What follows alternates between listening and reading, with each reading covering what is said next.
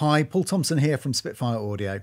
I'm very excited today to show you some new Total Performance patches. Now, these are a free update for owners of Spitfire Symphonic Woodwinds and Spitfire Symphonic Brass, libraries recorded in Air Lyndhurst. We've been putting a huge amount of research into these, and these are the first two patches that are coming in the new update series for the SSO line.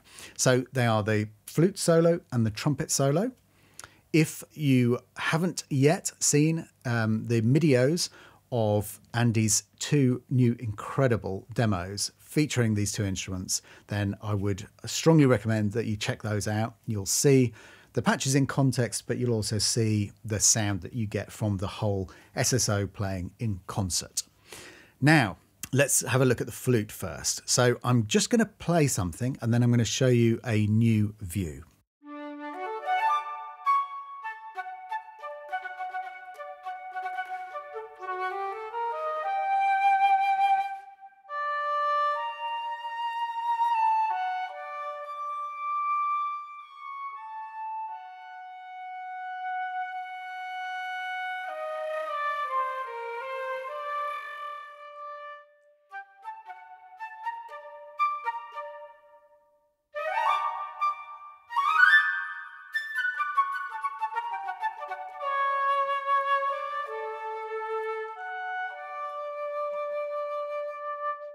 Now, what the beauty of this and why I'm so excited about this is you have the ability to crossfade between the dynamics and between the vibrato at the same time. And we've also got at the bottom of the vibrato layer, we've got this great flutter tongue as well.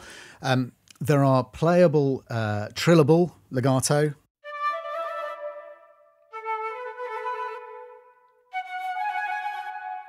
So as you can hear, very, very agile.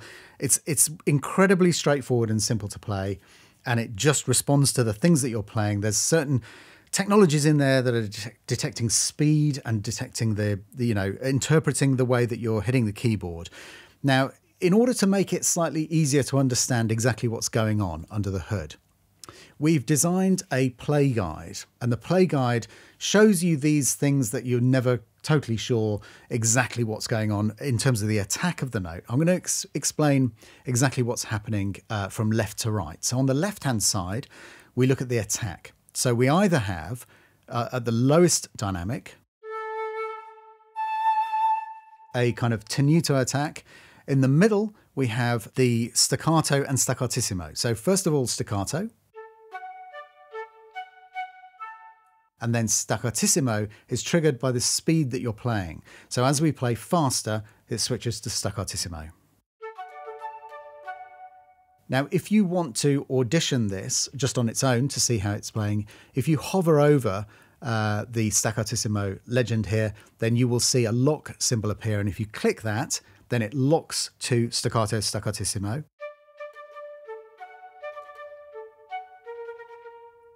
And we can click that again to get rid of it, but you see it appears over all of these. Now, the top dynamic, at the top velocity, we have the marcato. And if you want to, again, lock to that, so if you want a section which is just auditioning or even playing just marcato attack, then you can lock to that and just see how that works. So moving along, we have the legato section. Now here you can see two different representations. And again, there are lock symbols here, so you can lock to those if you wish to audition. So if we play the first note and then the second note at a slightly lower velocity, then that plays a slurred legato, no tongues in there. If we hit the keyboard slightly harder as we're going along, then we get a tongued legato, which gives you that kind of slightly more detached and a bigger attack on the destination note.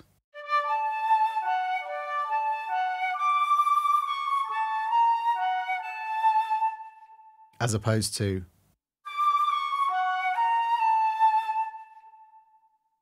so you can hear the difference there. Now, what's happening if we play fast? Well, here we go. Now, as we start to play faster, we switch into a fast legato mode, and that is demonstrated if I play a run here. You'll see that it switches to those faster, those semi-quaver, we call them, 16th note legend here, and you get the faster transition. And that applies. So it sounds great when you're playing arpeggiated patterns or any kind of scattery, fast, very flute-like pattern.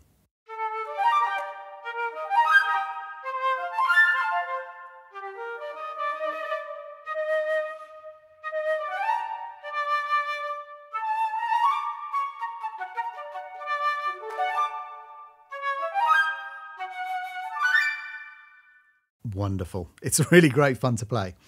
Now, we've obviously got the control over here on the right-hand side. If I move CC21, which is our default vibrato control, you can see that moving there.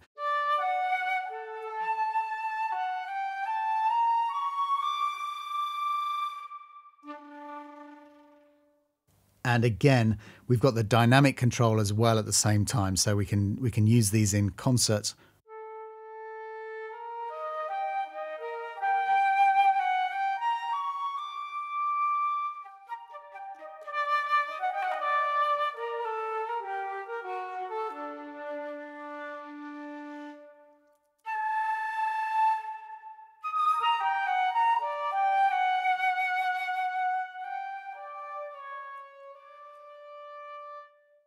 It's just super expressive. So much fun to play. So, as I mentioned, we've got a lot of material recorded to start updating some of these instruments in the woodwinds and in the brass symphonic series. The patches are incredibly complicated, very, very detailed and long programming work. So this is not something that's all going to be coming out in the next couple of months, but these are the first fruits of a new series of updates. And these updates are, as I say, going to be rolled out free to owners of symphonic woodwinds and symphonic brass. Now, you'll notice that I'm working with the CTAO mic.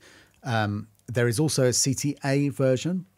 But if we switch across to the trumpet, you'll see, if I go back to the instrument panel, we have CTA. For the trumpet, there is no CTAO.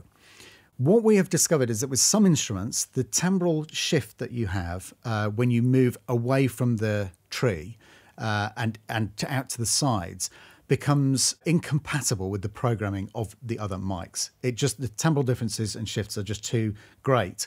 So the way that we're approaching these, each mic has its own programming. So you can blend them together. You can get the effect of using the different mics, but it's not the kind of thing where you can just program one set and then copy all those results over to every other mic. So you will find that some of the instruments where there are very great timbral changes across the ranges will just be the core CTA.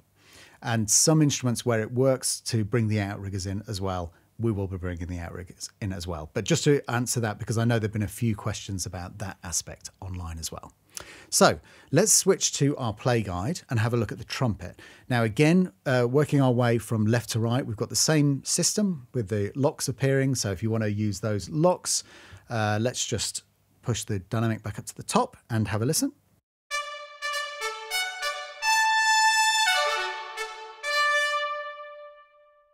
And then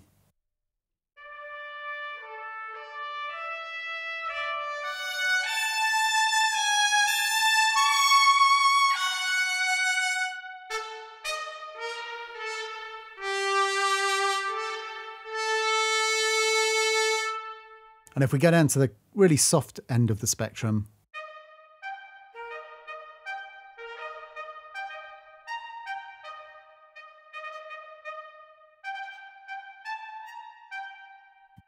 back up to the top,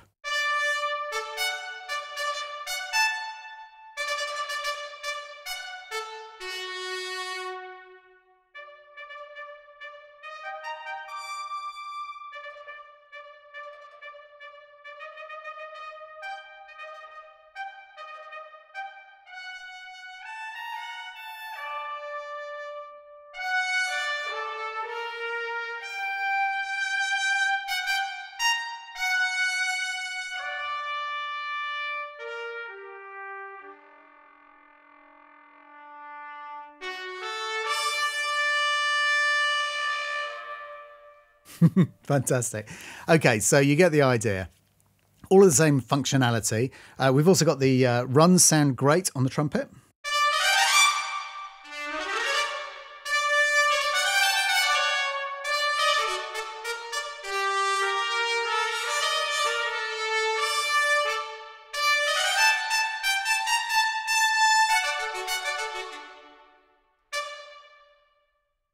So, same controls, same visual identifications in the play guide there so that you can hear and understand and watch and see exactly what you're triggering.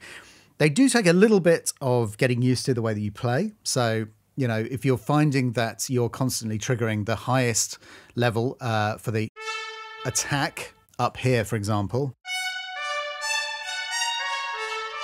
then that will obviously affect what you're hearing.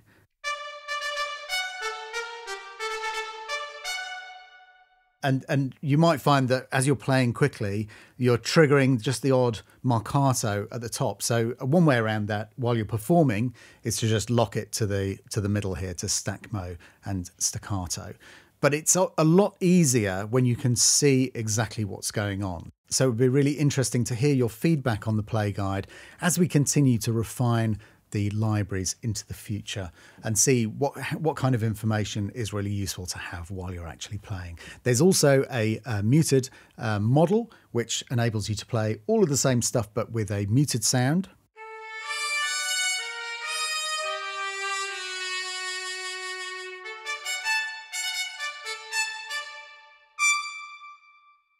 Which is great fun for those detective noir kind of feels. So that is the solo trumpet. So two really, really superb new instruments. As I say, a free update for people who own the symphonic brass or symphonic woodwind libraries. And as I say, there will be more of these coming in the future, again, as free updates. Do check out Andy's demos. Not only will you see how Andy has used the solo trumpet and the solo flute as the featured instruments, and with those great videos that the team have made, you can see what's happening with the UI. You can see, you know, how the performance is being shaped by the velocities and by the legato transitions and all that kind of stuff. But also that these are really wonderful, playable, lyrical instruments that are great for fast, explosive stuff, but also have a really great sound and give you lots of control over dynamic and over vibrato and allow you to really perform the instruments as you're playing on the keyboard. Lots and lots of fun to play. Hope you're going to enjoy these new updates. Thanks very much for watching, and we look forward to seeing you on the next one. Bye-bye.